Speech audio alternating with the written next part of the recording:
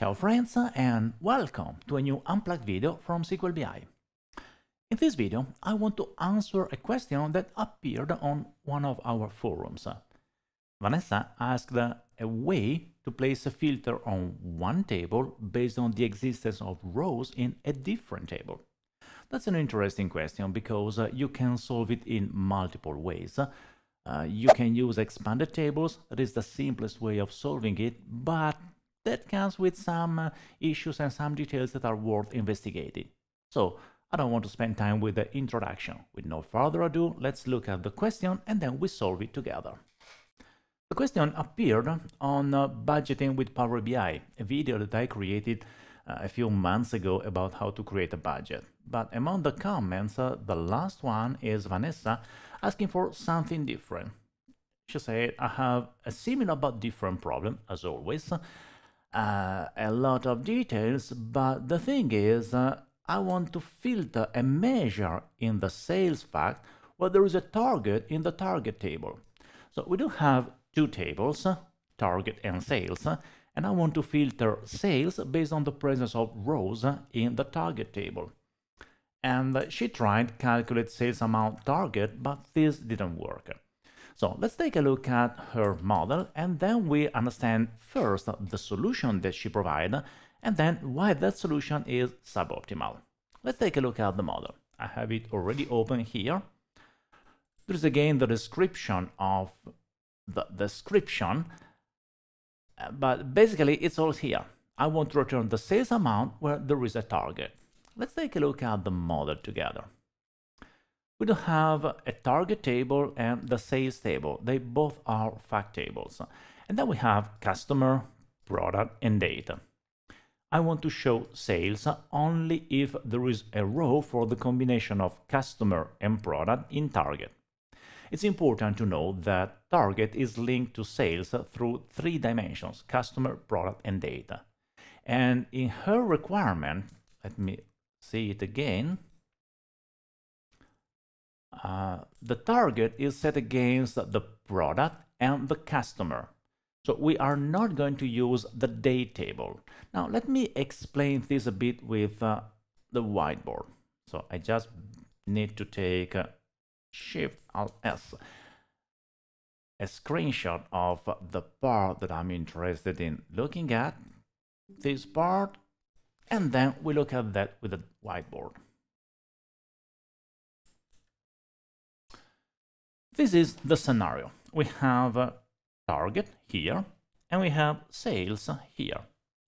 The requirement is to move the filter from target to sales, but not using all the tables. We want to use only customer and product. Now, this can be solved quite easily if you were using expanded tables. But the problem is the expansion of target goes to customer, to product, and then to date.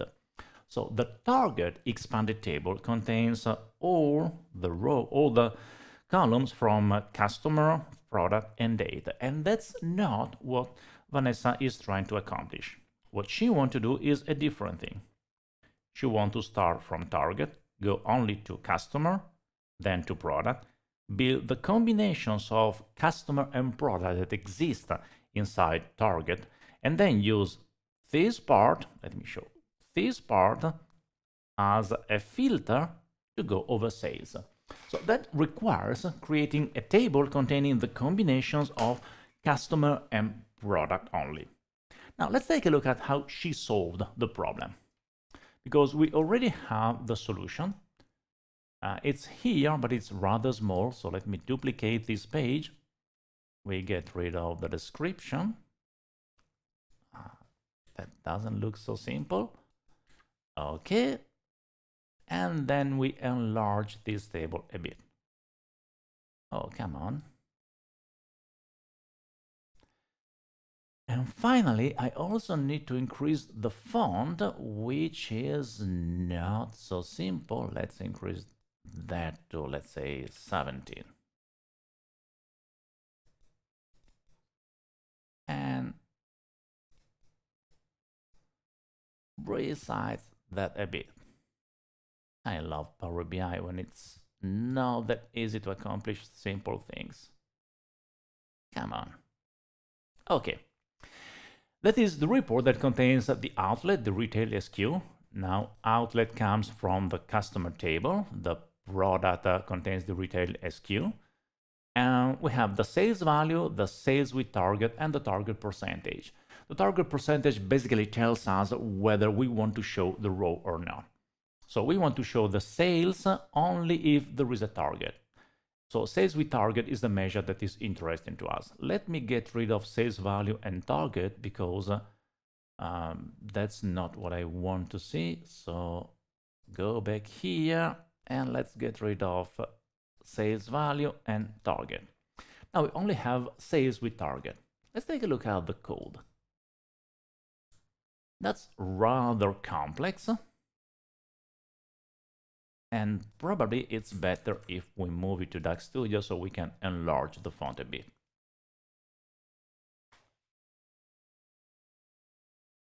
Okay, here we are. Let me place it on the right monitor and then we take a look at the code.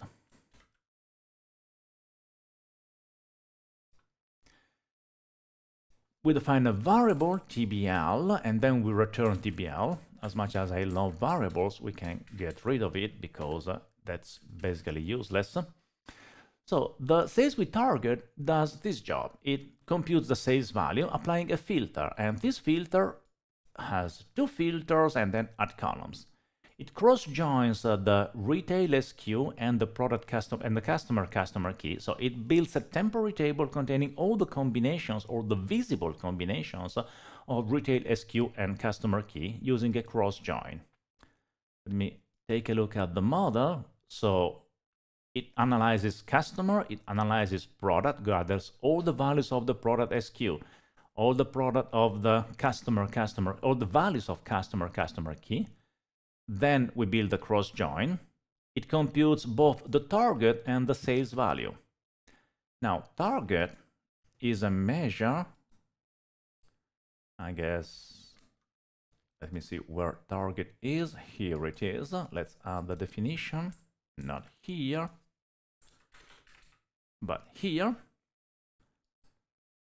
Target basically computes just the sum of target, so there's nothing fancy to see here, and sales value, that is the other measure, contains the sum of sales value. So basically these are just two sums. It computes the target, it computes the sales value, and then it filters out all the rows where there are no sales and when there is no target.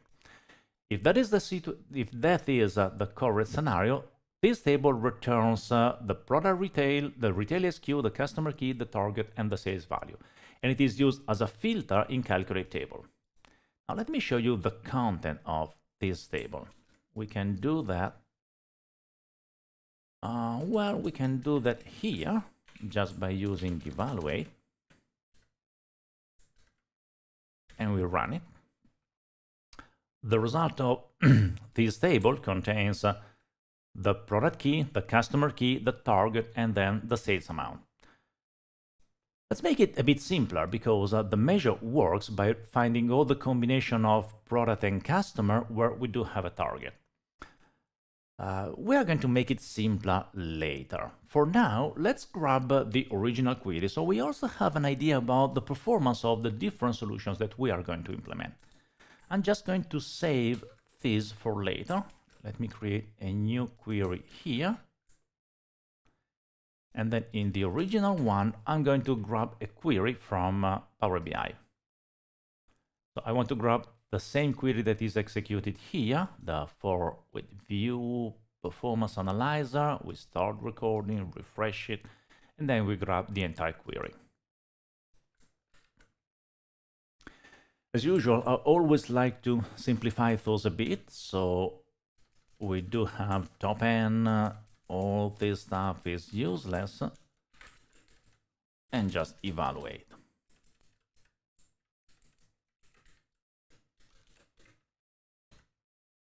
Among the question, Vanessa says that this measure works, but it's slow, so we can enable server timings and query plan just to take a look at how this query is going to be resolved.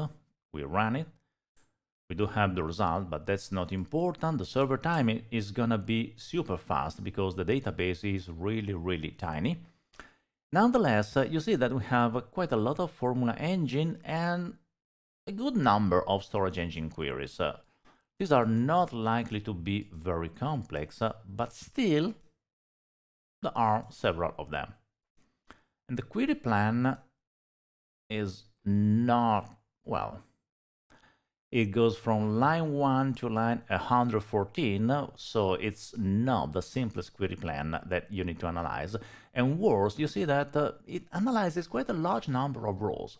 815,000 rows are being scanned to perform some cross-apply. That is not a very large number, but performance is not going to be great.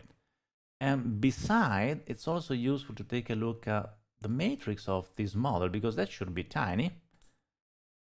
You see that the product table contains 1,000 rows, the customer table 1,000 rows, sales contains 1,000 rows. So there should be no reason to scan around 1 million rows to answer any query. The problem is likely to be here in the cross join. So we do not want to use that code. We want to obtain the same result that we have here, but with simpler code. So let's start doing that. I also need here to define the full measure, so we will be able to modify that. Sales with target, we go at the beginning and define the measure. Now it's no longer gonna be easy to read.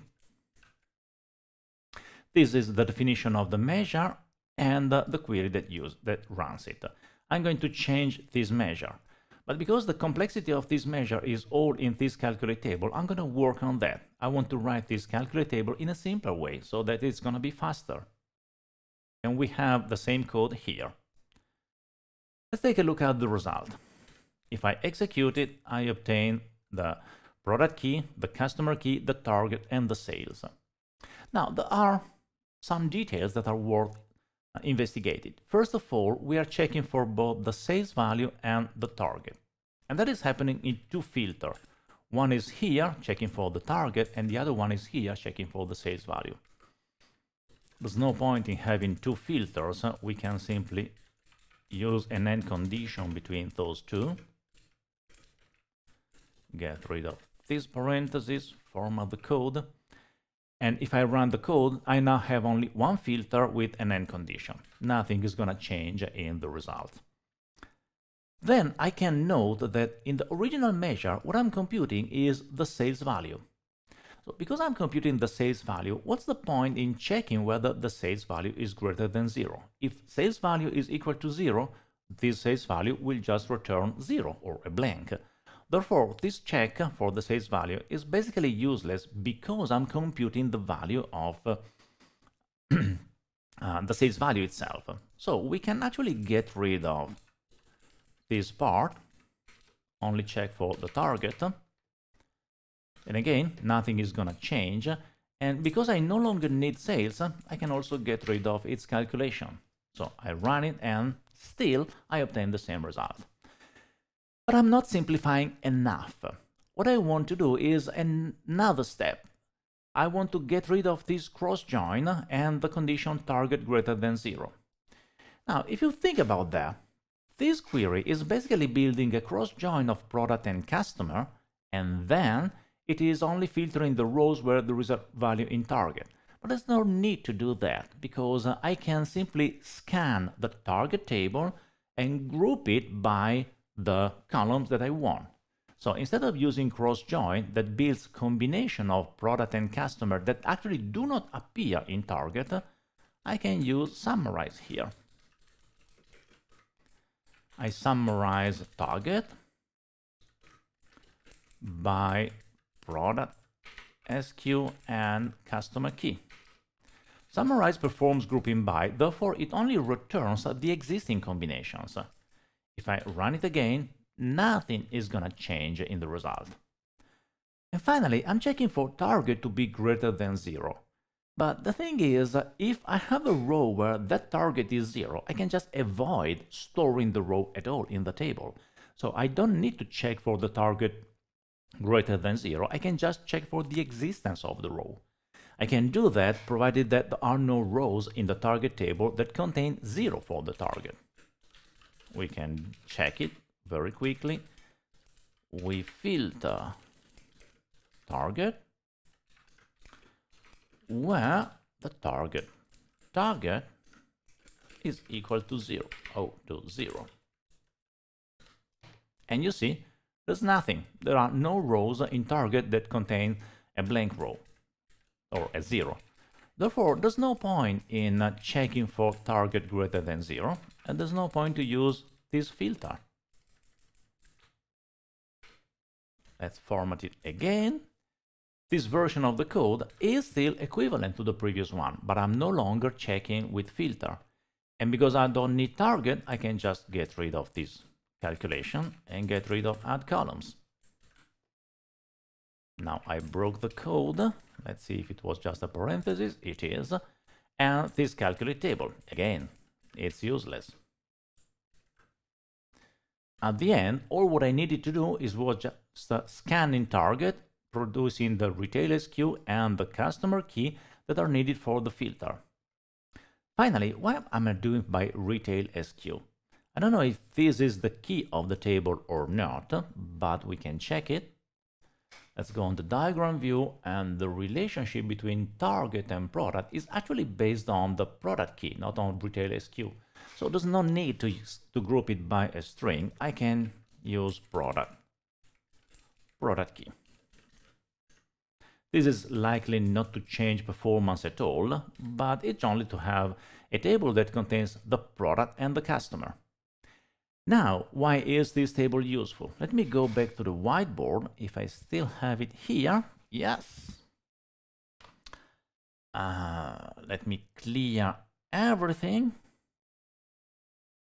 Oh, I also have eraser ink. What I do is start from target.